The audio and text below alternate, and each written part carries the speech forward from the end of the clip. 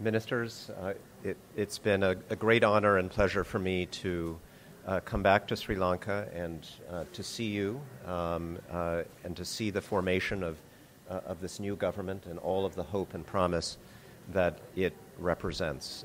In just the short time since I was here last, and in the shorter time since Secretary of State Kerry was here, we have seen steady progress towards the forward-looking agenda that this government has set, and it has been heartening to people all around the world. With the most recent example, of course, of the election, another promise made that was kept. What is most important to us is the message that the people of Sri Lanka have sent.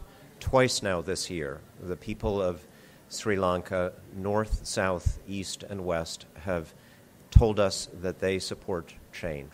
Twice now, they have voted north, south, east, and west for the rule of law, against impunity, for reconciliation, for building this country, developing this country for everyone, and against the politics of ethnic and religious division, against extremism on both sides.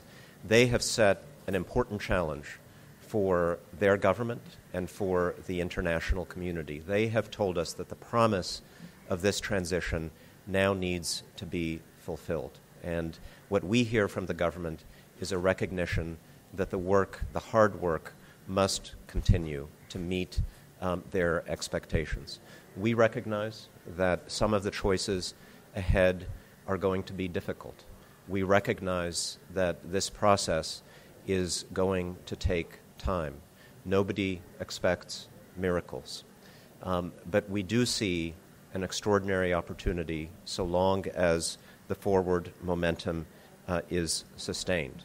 We also see in the United States an extraordinary responsibility to support this process. So long as the government of Sri Lanka keeps making courageous decisions, the United States will stand by its side and provide the support that is needed to keep this process going forward until Sri Lanka succeeds in every respect in terms of security, economic development, democracy, and playing its rightful role as a respected leader on the world stage. Thank you very much.